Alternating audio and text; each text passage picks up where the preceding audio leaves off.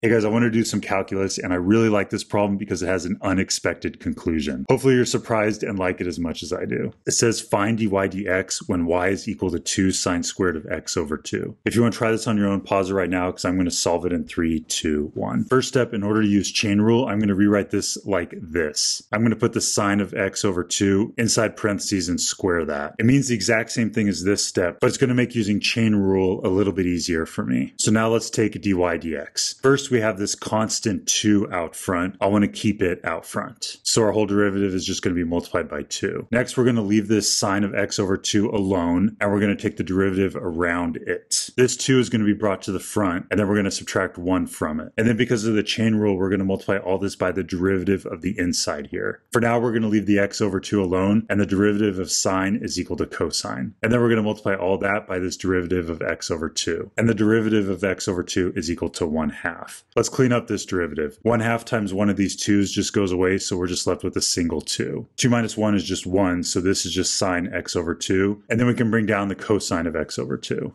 So this is a great answer, and if you stop here, I would probably give you full credit on a test. But I want to show you something cool. This simplifies to an unexpected conclusion. If we do some theta substitution, set theta equal to this x over 2, we can rewrite the derivative as 2 sine theta cosine theta. What's cool about that, this is the exact expression in the double angle identity, where 2 sine theta cosine theta is equal to sine of 2 theta. So that means instead of 2 sine theta cosine theta, we can write this as sine of 2 theta. And then we can substitute x over 2 in for theta, and that simplifies to sine of x. So the derivative of y equals 2 sine squared of x over 2 is sine of x. Isn't that neat? You might be thinking, wait, isn't the derivative of negative cosine also equal to sine of x? And that's true. Here's a graph of both of them right here. And you can see why their derivatives are equal because the slope on each of them at every given point is the exact same, but they are not the same graph. Pretty cool, huh? So in conclusion, the derivative of this is equal to sine of x. And we can put a box around it. If you guys want to try more calculus stuff, I have this page on andymath.com. The link is in the description. There's lots of practice problems and it's all free. How exciting.